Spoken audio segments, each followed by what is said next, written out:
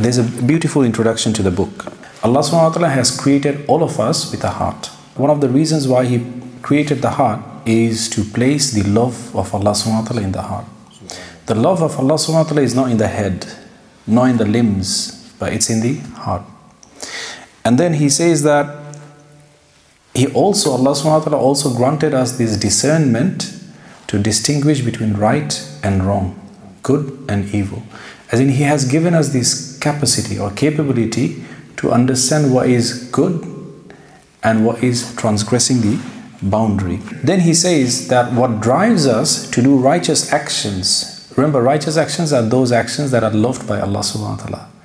The source of righteous actions is this love of Allah subhanahu wa ta'ala. And so as long as we can cultivate and nurture and protect this love of Allah subhanahu wa ta'ala, we know that we will always be walking towards ultimate good and obeying Allah subhanahu wa ta'ala.